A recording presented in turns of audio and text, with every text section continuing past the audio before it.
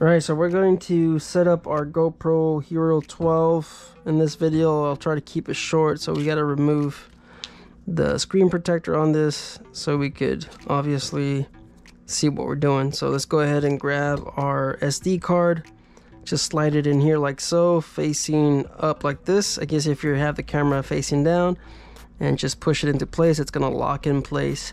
If you put it upside down, you won't be able to push that in, and it's not gonna let you lock it in place. So we're gonna grab our Endure battery right here, line up, of course, these little pins. You can see it right down there.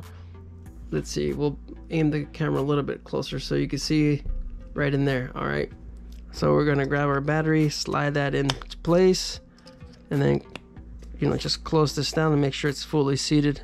Now we're going to go ahead and, you could remove these as well. We're going to go ahead and turn this on, and then we're gonna connect it to our phone. All right, so of course English, you guys can set it to whatever you want. By using GoPro, I agree to the terms of use available at GoPro. Agree. Turn on control camera using your voice. You could decide on that. I'm gonna say no. It's checking the SD card, and then of course 20% battery life, or 10% when connected to power. So let's go ahead and replace our battery. I have batteries here on my Hero Hero 11. So let's go ahead and pull that battery out and use it over here, because this one needs some charge. Let's go ahead and turn that on. So it looks like the startup is a little bit quicker compared to the other ones. I'm not sure. We'll do a side-by-side comparison. So once again, English, agree. Voice control, it's up to you. I'm gonna hit no. All right, so now it checked. I guess they checked the battery and it has sufficient life. So let's go ahead and open up our phone and go into the GoPro Quik app, and of course I have some footage here. We have to go to GoPro, add a new camera, and then it's gonna, okay, so it found it already. So this is already set up to connect. All right, connect camera, and then I believe it's gonna ask you to pair, and then we should get notification that there might be an update. So you notice how when it was under 20%, it gave us that battery warning. Now that we have a new battery, it went straight into set up. So we're gonna save it under Hero 12, save name as Hero 12, because I have a bunch of them on my GoPro Quik app. New name saved, and let's make sure you're getting all the latest features and improvements. Continue, join, and then your phone or tablet will ask for permission to access the GoPro. We hit yes, and we do have an update. Key features, I guess this is what activates all this stuff. Is this what activates it? I'm wondering now if this is just the same camera as the 11 and this is just a firmware update. All right, continue, accept and continue. Of course, we're going to fast forward to this through this downloading and update process, and we'll see what we have to do next. All right, so it looks like it has now been updated. Man, that took a minute. That took a minute for sure. So wow, we have 10 hours of record time, but I doubt that is 4K. For some reason my phone is still updating.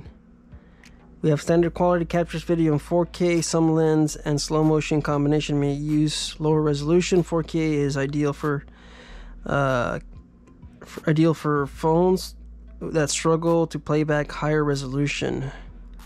Not sure. Oh, okay, I remember now. Hero 11 had this easy mode set up, so we'll do a how to set up your GoPro in a different video. What is this? Auto connect to the cloud. Alright, so I didn't want to show you guys, of course, my Wi-Fi and my password and stuff like that. So I went ahead and I connected it to my Wi-Fi. It asks to go ahead and connect, provide your password for your Wi-Fi. So whenever you charge up your GoPro, it automatically uploads onto the cloud. If you have a subscription with GoPro, then you have unlimited storage, so you could do that. So auto upload is now on. So you could power up your GoPro and this would automatically upload the video on the GoPro to the cloud. So it's a neat little feature. If it's something that you like, if you would like to back it up, of course it will turn on the GoPro and the GoPro will remain on up until it finish uploading. And if you have a lot of content, it's gonna take 8 hours 10 hours, depending on how fast your internet is. Sorry, I'm still currently sick. So looks like we are all done. Free up SD card space with auto clear. Yeah, so this is gonna format it, and I believe that's it. Now you can use your app control. So this is just one of the features that you always had with all the GoPros. You could connect, you could view the media, upload, live stream. You have a lot of stuff here. I'm not gonna go over this. So we have 10 hours of playback, of record time, and I'm pretty sure, like I mentioned, I'm pretty sure this is on easy mode. So looks like you have a new little screen here. This is new. This is different from the previous versions. You also have a setup lens right here as well, and I believe, yeah, here we go. So we have easy controls, or easy mode is turned on, but it's pretty responsive. I wonder what kind of basic quality, standard quality, and then higher quality. So this records 5.3, has a 91% higher resolution than 4K, and allows for 16 megapixel video stills.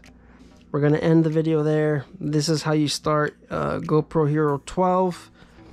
Enter the memory card, the battery, and then of course update it. If you don't have the Quik app, you have to download that. You have to download it with your app store, Play Store, or whatever whatever you got. And then of course we'll do a setup video in a different video. You guys stay out there, stay safe, less risk, get out there and ride. Later.